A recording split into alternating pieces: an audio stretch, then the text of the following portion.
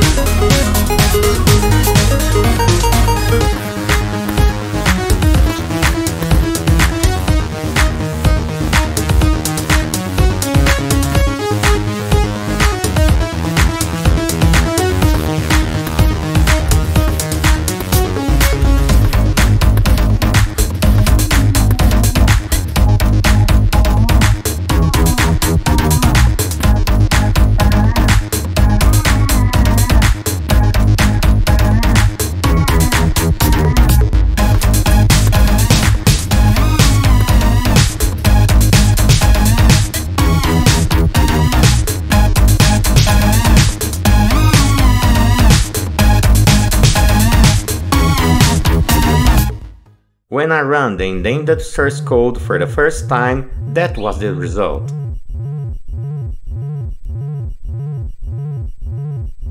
The bug was caused because I removed the semicolon from the print command, which caused the screen to scroll unexpectedly. Let's check if the game works correctly now.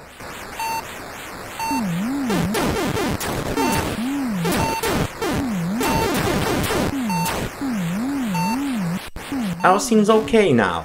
Now let's see the full indent source code, which grows from 48 to 456 lines.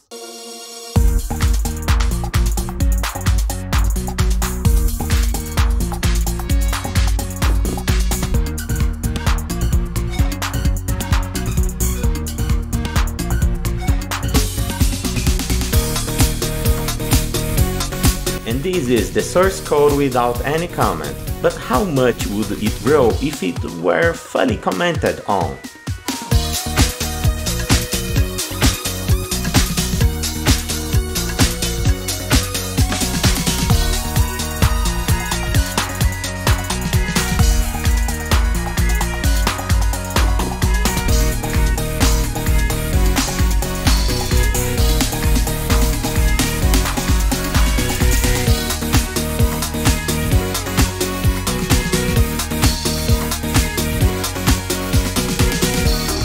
Let's run and see if there are any bugs.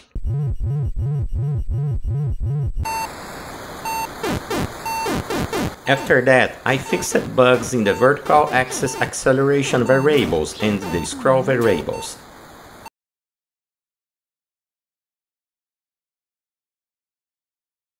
Now let's take a quick look at how video pages are allocated in the game and what's going on behind the scenes.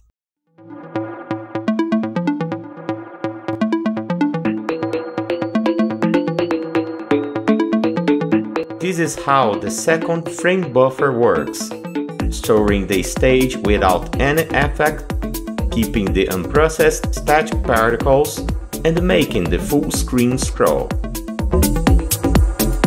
Among the particles are hemoglobin, the remains of the wall, and the remains of the virus, which share the same source code, changing only the colors.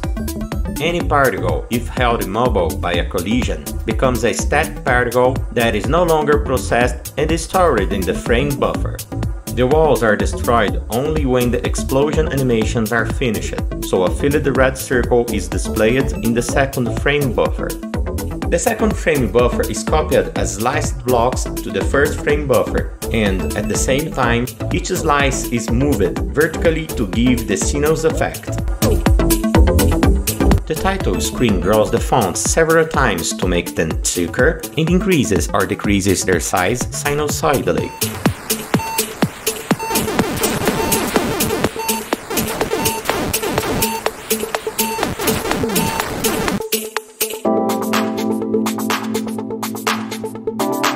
To make a good pixel collision, there is a scan around the rope robot every 45 degrees. With the virus, scanning is performed every 20 degrees for greater accuracy. In front of the laser, a few pixels are also scanned. Only one pixel is scanned for each active particle. In short, the first frame buffer is used to scan pixels, draw the entities like the particles, the virus, the rope robot, and the on-screen display.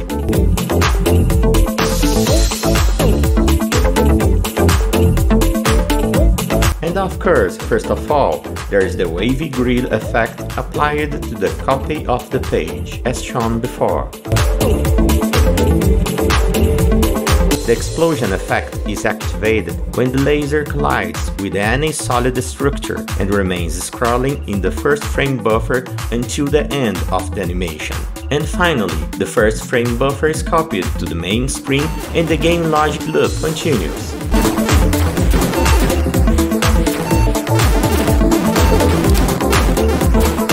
I hope you enjoyed the video, and thanks for watching.